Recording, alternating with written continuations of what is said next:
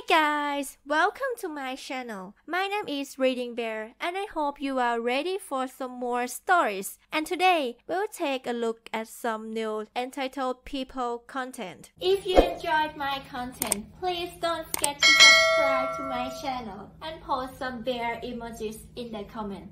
And now, let's dive right into the stories. The first story is titled I Was on the Floor. So for some context, I have severe anemia that requires I get infusions regularly. I pass out regularly from any activities from cooking to walking. Otherwise I look like a normal pale healthy adult. Recently I was shopping at that one store with blue shirts that sells it all.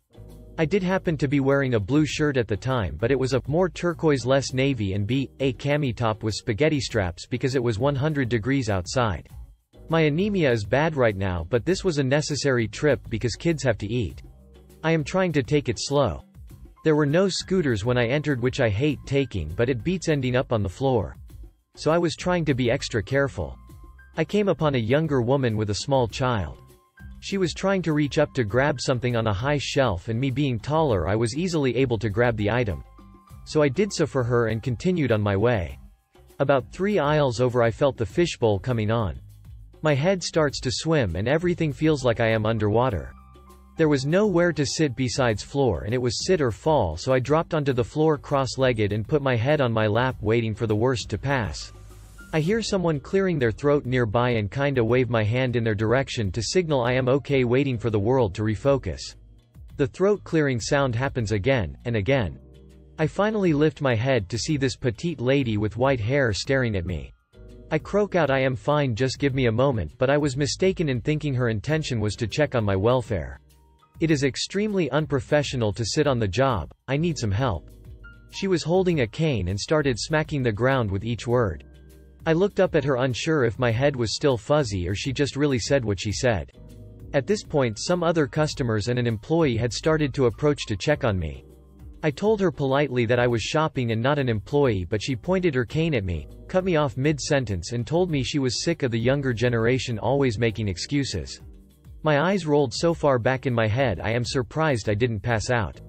The actual employee leaned down and asked me if I needed medical assistance. I explained to him that I had a medical condition, that there had been no electric scooters but I would manage, I just needed a moment. He got on a walkie and I heard him say something about the scooter, but the lady started again, so I missed what was being said exactly. She looked at him and demanded he get my boss, as she wanted to give him an earful of my behavior issues. At this point I think she was the only oblivious person in the aisle, and we had an audience of like 10. 2 other people had leaned down to ask if I wanted to get up or stay put. Did I need water, etc. The employee tells the lady that a manager is on his way but that I do not work here. She starts ranting again, something about people lying for each other. At this point I am embarrassed by the crowd and just ready to leave. Manager comes out and she starts ranting at this guy. Tells him I was personal shopping for another customer, and when she approached me I just sat down on the floor like an entitled spoiled brat. She then launches into a rant about how they had no electric scooters when she came in and how personal shoppers would be a benefit to her. Now I didn't have any glorious moment of telling her off. It isn't really my way. But I did get to enjoy her face when an electric cart was driven up by an employee and she got to see me ride off on it. The manager still explaining I had a medical condition as she began yelling about my youth and entitlement and being a bad employee. She probably still thinks I work there. The next story is titled Clean My Table. I stopped by Costco for a quick hot dog and a drink. Finished eating, threw my trash away, and started to leave.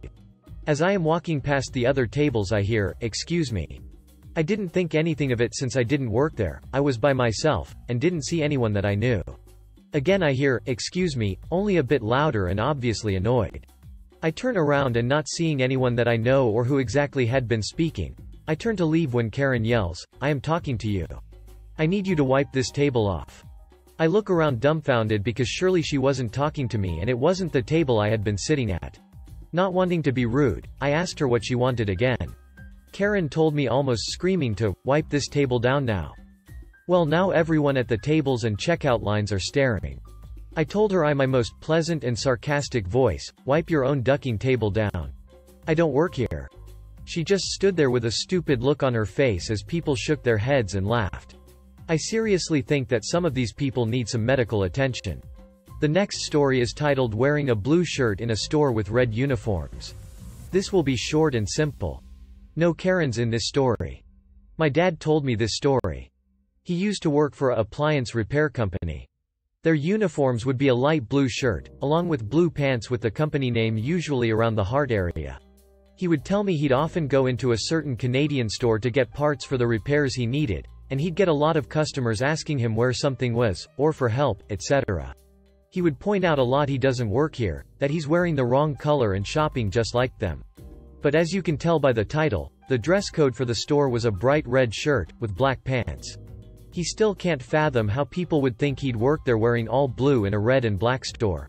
The next story is titled Neighbors and Their Guests Trespass on Our Property, Kill Our Tree and Garden, and Insult Us. So this isn't just one incident. It's a bunch of things that happened rolled into one post. So, we have these neighbors and they often had parties and get-togethers in their backyard. Now, there is fence blocking their backyard from us, but our backyard isn't blocked off and they can still enter through their driveway. We have a set of swings in our backyard and often, we'd have teenagers from the party randomly coming over to our swing set. I wouldn't have minded it as much if they weren't breaking the swings. The plastic covering the chain ropes was ripping because they were spinning and twisting the swings around. We were very particular about keeping our swings intact because my dad had spent a lot of money on them and it was an important gift to us. My parents also didn't like strangers trespassing on our property, but they didn't like confrontation, so they'd stay quiet and even sometimes stop us from going out to stop them. So my sister, my brother and I would go to get them off our lawn. They would insult us and call us names. It sounds stupid now, but keep in mind that we were 4, 7, and 12 years old and they were 14 to 18 years old. They'd refuse to leave or even stop twisting the swings around. When our parents confronted theirs, the old wench that they called their mother simply replied with something along the lines of, "Oh, they're just kids. Let them play on the swings." Even when my parents explained how they were ruining the swings, refusing to stop and calling us names, the lady said, "My kids would never do that." Another time, they renovated their fence. They put the pillars of the fence on our property and the workers trampled over our garden. The garden that my grandfather so dearly loved and had worked every day on. Again, when confronted, they gave a half-hearted, if not fake, apology. Another time, and this is more my sister's story than my own, but my sister would go sit on our swing set and play on her own, as a 8-year-old does. The neighbor's oldest kids would often bother her, even their youngest was 18, their oldest almost graduating university. They'd insult her or shout at her or try to scare her, and when she tried calling for someone like my parents, they'd quickly run inside. And the one that annoyed us the most. So we used to have a pear tree. We loved the tree, it was big and beautiful, and my siblings and I loved climbing it. When I was about 7, it died and the city had to cut it. The city owned it. We were devastated. We had many good memories with that tree and were thinking of even building a tree house in it. We always thought it died because the neighbors would wash their soapy car wash water down into our backyard and around the tree, which was bad enough on its own, but recently, when we were renovating our house, we found nails hammered into the ground around where the tree used to be. The neighbors had killed their own tree like that as well. You aren't allowed to chop down trees because they are all owned by the city, and had gone out of their way to kill ours as well because they were worried that it would grow so big that some branches would block their windows. So, while we were sleeping, they trespassed onto our backyard and ducking hammered nails into the roots of the tree to kill it. I can't believe that people like that exist. The next story is titled Blargle Canine Lady. A bit over a month ago I was browsing pets at home for a new litter tray for our growing kitten. I was thoroughly choice paralyzed by the color options when a woman sidled over into my peripheral vision and said, "You have Blargle Canine?"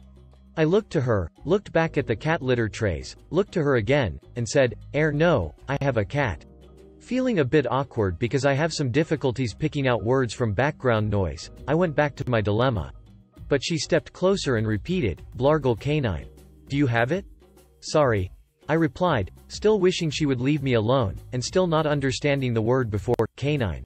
"The food. I'm looking for Blargle Canine." She was looking at me like I was something unpleasant she discovered on her doorstep. Likewise, I just wanted her to go away, so I said, "I think the dog section is over there." She actually threw her arms up in exasperation, which is something I only thought happened in novels. Royal Canine. The cat food. I was catching on now, and instead of saying something sooner, I guess I hoped she would notice what I was wearing. A red button-up shirt. Exactly like the green polo shirts that pets at home staff usually wear, in that both are pieces of clothing, I guess, and a burgundy lanyard with the name of the school I work at all over it. In case you're wondering, the school is not called Pets at Home Academy, but something much less amusing. For a long few seconds, we stood facing each other in silence, her glaring at me slowly lifting my lanyard towards her. I broke first. "I don't work here." She shook her head and laughed. That confused me, but not as much as when she came right up to me, patted my arm, said, "You could do, you know," and walked off into the sunset. I stood there for a while in contemplation. Was that an insult? Encouragement? I still don't know. I just hope for her cat's sake she managed to find what she was looking for. Godspeed, Blargle Canine Lady. The next story is titled Karen Hurls Threats at Me Because I Don't Work at Target. This happened some years back when I was in middle school, but scrolling through this sub just reminded me of it, so I decided to tell it. When I was in middle school, my mom worked at a Target a few blocks away from my school, so when school let out I would walk to the Target and wander around the store for a couple of hours till my mom got off work. My school had a uniform which was identical to the Target uniform, a red polo shirt and khaki pants. So this wasn't the first or last time I had been mistaken as an employee, but it was the first time anyone ever refused to take no for an answer when I told them I didn't work there. One day after school, I was doing my usual thing and poking around the store when this woman approached me and asked if I could open one of the checkout lanes since the lines at the other already open lanes were very long. Of course I couldn't do that because I didn't work there, and told her as such. Now initially it wasn't an issue that she thought I worked there, for the aforementioned reasons, and because I had showed her to a couple items about half an hour ago. Since I was there every day, I knew where everything in the store was, so when people asked where things were I would go ahead and show them, as I did with this woman. However, after I told her that I didn't work here, she got irritated and told me that I was lying because I was wearing the Target uniform. I told her that it was actually my school uniform, and again she accused me of lying and trying to slack off, and said that I wasn't doing anything anyway, so I should just open the lane for her. At this point I was taken aback and sort of stammering because I was a very nervous and timid kid back then and wasn't good with confrontation, especially with adults. I didn't know what to say, so I just shut down and started walking away, which wasn't the best idea, I know. I was a kid. To which she then grabbed my arm and trying pull me to the register, which shouting obscenities at me and telling me she would get me fired. At this point I started tearing up and she was starting to get the attention of other customers. A couple, I presume, came over and the man tore her arm off me while the woman went and got help. After someone came I thanked the couple and headed to the bathroom to calm down, and as I was coming back out I saw the lady surrounded by employees and trying to exit the store with a cart full of unpaid for things and saying that if no one would check her out to pay for her things she would just take it without paying. I don't know what else happened because my mom had heard what happened and came and let me into the break room. The next story is titled A Different Kind of Tech Support. I work from home as a technical support and fraud resolution specialist. I have done for more than 20 years, and basically look like someone's mildly gothy grandmother who can't be bothered to wear anything but black. Add long purple hair and a snarl, "You're looking at me." I had to pop out after work today to nab a few things from Kroger. After 9 hours of dealing with stupid crap, I was in a foul temper, so I made a point of using the self-checkout. I wanted zero interaction. Lo, it was not to be. "Excuse me, it's stuck." I'm plopping my bananas and grapes into a bag and not paying much attention. Also, picture Neil Gaiman's death, but with purple hair and a bad attitude. I do not look like a Kroger employee. I said it's stuck. I turn to see a dude trying to check out before I am even done. "Hey, you have to wait for me to finish. It will reopen when I finish bagging." "Slow down, I'm nearly done." Kevin decides to freak out. "Get me your manager right now." "My what now? Oh. I don't work here." He was not having any of that. "Manager. Now. I wonder if he is still standing there?" The next story is titled If I Had a Nickel Every Time, I'd Have 2 nickels, but it's weird that it happened twice. I spent several years in retail, and I enjoy helping people. But sometimes, I'm befuddled that a store invested millions created a brand image, which includes a uniform color, and people are still stumped. 6 years ago. I wore a blue polo in a store known for green polos. A very nice lady approached me and asked for help finding a certain section. I explained that I didn't work there, but I helped her find what she was looking for. She apologized and we made small talk. Today, I wore a blue t-shirt and blue jeans in a store with red t-shirts, polos and khaki uniforms. I was pulling some clothes to try on. This lady approaches me. Do you have more of this in X size? I'm looking around to see if she was speaking to someone else, despite looking directly at me. I don't work here. She responds, oh, I saw you grabbing things, and thought you worked here. No apology, nothing, and she walked away. Bonus story. I remember the first story so well because I bought a hardback copy of Starship Troopers, which I still have today, highly recommend it. The next story is titled Dude Wants Us to Cash His Check. I'm a retired investigator and this happened over 2 decades ago. I still find the IDWHL part amusing and thought I'd share it. I was called by dispatch to a bank robbery in which the subject threatened the teller with what he claimed was an explosive device and left a box at the teller window. Rather than wait for the automatic doors at the entrance to open, he smashed the glass and fled. I arrived about the same time in which a couple of other detectives did and the EOD truck drove up a few minutes later. The patrol sergeant had set up 2 safe zones, one for the employees and customers and one for the investigative team. We went to one of the safe zones, which was right near the front entrance, far enough removed from the device with a wall between us. Some beat officers then replaced the crime scene tape over the door. About 10 minutes later, dude comes sauntering up to the entrance, worms his way through the tape like Spider-Man, crunches over the shattered glass and walks up to us. We just watched as it was so surreal that someone would do that. Well, he appeared to be on a mind-altering substance, wobbly with red eyes. He handed us a check and said in a sleepy voice, "Hey dudes, I need you to cash my check." Now, mind you, we were wearing vests and had the badge necklaces. Plus, the EOD guy was in his marshmallow suit nearby, prepping his gear. One detective shook his head and told the man, "Bro, did you not see the crime scene tape and the broken glass?" Another detective pointed to our vests and badges. The man shook his head as if waking up. "Oh. I didn't know what that was."